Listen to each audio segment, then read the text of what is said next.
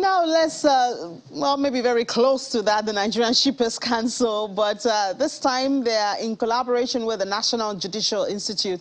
They're set to host the 16th edition of the International Maritime Seminar for Judges. The event begins tomorrow, the 5th, and it lasts till Thursday, the 7th. We'll have to whet our appetite towards this. Mr. Emmanuel Jime, he's the Executive Secretary and Chief Executive Officer of the Shippers Council, joins us from our Abuja studio. Good morning. Thank you so much for joining us this morning. Good morning, and thank you for having me. Thank you for being on the show, Mr. Jime. Well, this is the 16th edition. Now, you're supposed to have this 16th edition in 2020, but I mean, we all know that 2020 can now be comfortably termed the year of the pandemic. But COVID year. Yeah, but I mean, you've had 15 editions before now. Tell us the impact that this has had over time that should make us look forward to this 16th edition. Sorry about that.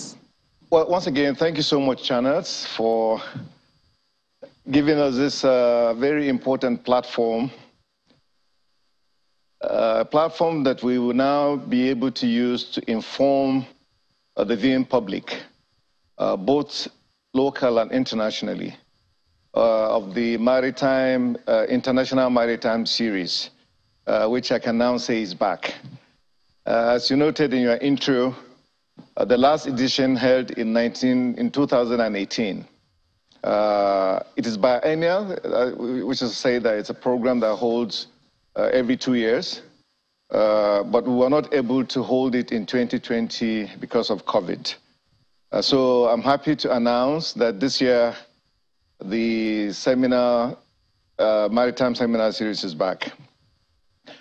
The program will kickstart this evening with a cocktail dinner that will be hosted by the Honorable, the Chief Justice of the Federation, who will be hosting his colleagues who are coming from all over the continent and indeed from far-flung places of the globe to be attending at this particular seminar series. That cocktail dinner is holding at the foyer of the Supreme Court this evening. That officially will be the kickstarting of the program. Then tomorrow is actually the day when the program will actually officially commence.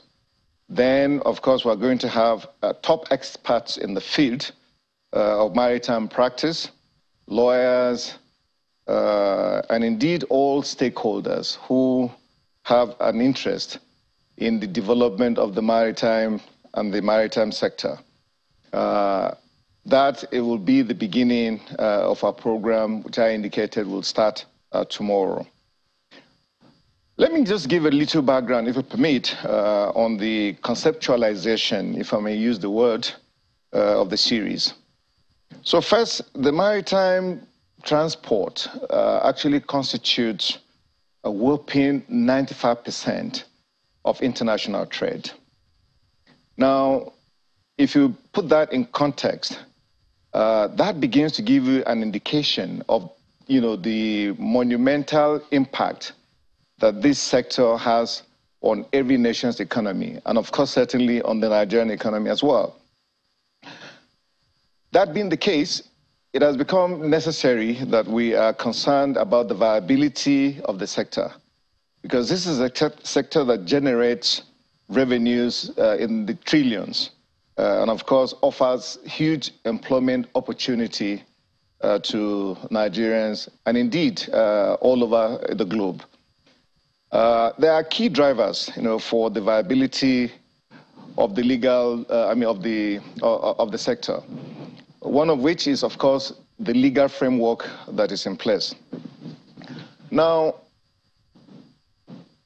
what that means is that there is a need to have a clarity as far as the legal regime that is in place in every clime is concerned. Business, as you all know, will never go to a place where there is lack of clarity. And as far as the legal framework and the legal regime of any jurisdiction is concerned, unless there is a clarity or purpose, so everybody that wants to do business in our climb is very well advised and very well informed, you're not likely going to attract, the sort of business interest that your nation may wish to present. So those of us who studied law back in the 80s will recall that the maritime law was not actually part of the syllabus of universities back in the days. And I think as recent as even the late 90s, we haven't had a situation where maritime law has been offered as a course in any of our Nigerian universities. That being the case, it then means that there was a gap in knowledge as far as the adjudication of maritime matters and maritime cases was concerned. The Shippers Council, in the exercise of its mandate as port economic regulator, and also, of course, basically a protector of shippers, identified this gap. And back in 1995, went out and stretched a hand of fellowship to the National Judicial Institute, where we then began collaborating as far back as 1995 to institute this international maritime seminar series. That actually was the background, and that was the reason why this particular series was actually conceptualized. So that's actually the background, and I thought I should be able to lay that as so we can actually introduce the maritime series, so people are appreciative of why was it necessary in the first place for us to conceive this.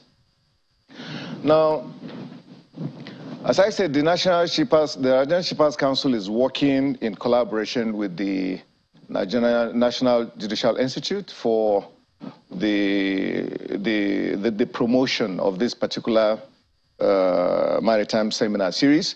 And we've had it for all of this while until the break that came in 2018 because of COVID. Now, let me speak very quickly, if you permit me, to why the series are important as far as the sector is concerned.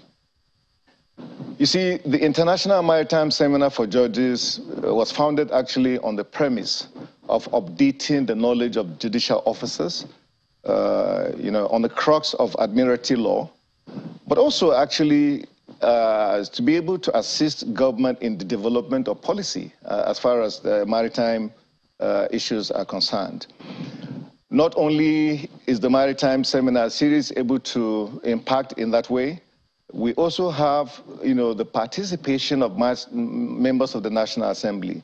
And as you know, if there's any reform as far as our laws are concerned, that is the agency, that's the institution that has the responsibility for reforming our legal system.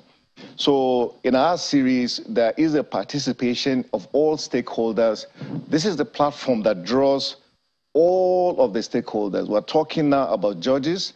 We're talking also about particularly judges of our superior courts of record. We're talking, as I said, about members of the National Assembly. We're talking lawyers and indeed law practitioners and everybody who is a stakeholder in our maritime domain. So what we do with the seminar, essentially, therefore, is to generate an opportunity for discussions, so that there is a robust engagement. And in the course of that robust engagement, we have been able to achieve a number of milestones that have, that we've been able to, to develop in the course of the seminar series. Let me say, for instance, that if anybody today is happy about the cabotage law, for example, which is a policy of the Nigerian government put in place in order to allow for local participation of Nigerians in the shipping industry. That was actually one of the, should I say, outcomes, an achievement that was recorded in one of the past seminars that we held. Today, the cabotage law maybe hasn't really achieved to the extent that we may have wished it because of some challenges with the implementation of the law. But the fact of the matter is that there is a legal framework and there's a policy pronouncement by the government, which emanated, so to speak, from one of the engagements of the seminar series that we held in the past. Mr. Jume, now, I've spoken about, the initiation of laws, policies. Yeah, so yeah. I mean, just as you noted, the maritime industry is very important to the economy. I mean, if anybody doubted that, the war in Ukraine and the disruption in activities in the Black Sea, clearly emphasizes that. So we do know how important the maritime industry is. And well, from all you have enumerated, the seminar has been impactful to the industry. But we want to understand how this has translated to economic growth and development in this number of years that you've been having this seminar. Could you connect it, the seminar, and then the impacts on the economy? As I indicated in one of my introductory remarks, so there are a number of legal reforms that are in place now that are a direct result of the impact of the seminar series. I've just first referred us to the cabotage law, which obviously has given Nigerians ample opportunity to now be able to participate, in the shipping sector of the economy in ways that could never have been achieved if that particular law had not been enacted. That is a direct consequence of, the impact of the seminar series. There's also today a law that we're processing in the National Assembly called the COGLA. That is the Carriage of Goods by Land Act. Which has been processed in the National Assembly. Now, the reason why I mention this particular instrument is so I can bring to the notice of Nigerian shippers that for too long we have had a situation where the shipping companies did not feel comfortable in issuing true bill of lading in order for cargo, to be taken straight to inland ports where we have inland dry ports. Now, the efficacy of inland dry ports is to the extent that we have been able to get those ports declared as ports of origin and ports of destination, which then means that cargo coming from anywhere and anywhere on the globe will find its destination in a place like Kaduna, for example, or now that we have Kano, the Dala dry port in Kano coming on stream. Now, a shipper sitting in Kano can now simply transact his business with a shipping company and expect that his cargo will be delivered right at his doorsteps in Kano. But to be able to do that, you needed to give the shipping companies a protection that allows them to be able to extend this true bill of lading so that they're able to take and deliver cargo straight into such a place like the inland, dry ports. Now, that instrument will not be finding its place in our legal firmament, except for the fact that the International Law Seminar provided a platform for a discussion that led to the emergence of that platform. You're asking about the impact of the International Law Seminar. Let me tell you, first and foremost, the fact that we now have a judiciary that is up and doing, that is very well advised in terms of the knowledge base that it has gained, arising out of the interactions coming from the International Maritime Seminar Series. That means, first and foremost, that we're having effective adjudication of matters. We're also having timely adjudication of matters. And every businessman will tell you that time is money. And to the extent that you are able to get your disputes resolved very, very quickly, fastidiously, timeously, that clearly is an opportunity that saves a businessman a lot of money, because you're not then wasting too much time fighting matters inside, the law courts.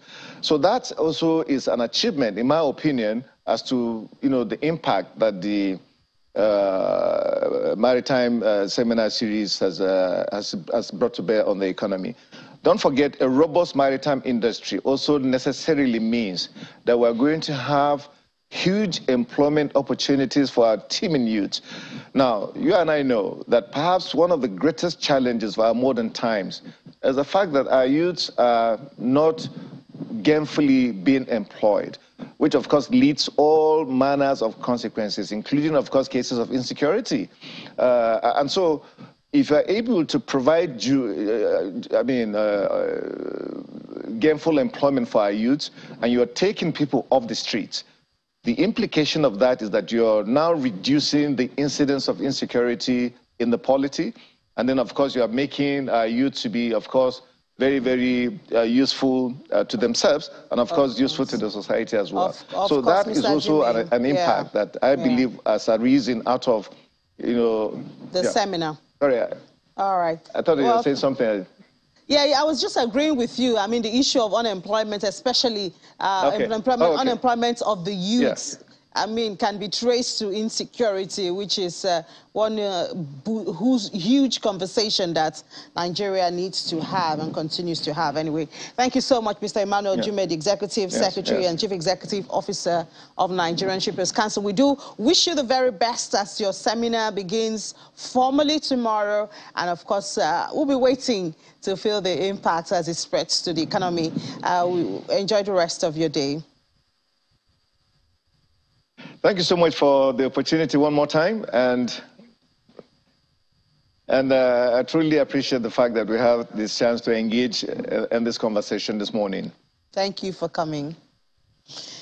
All right, so we'll take a break now. When we come back from that break, still staying around production, the rail sector, agriculture, insurance, and how it affects you is what we'll be discussing next. So do join us after the break. This is Business Morning on Channels Television.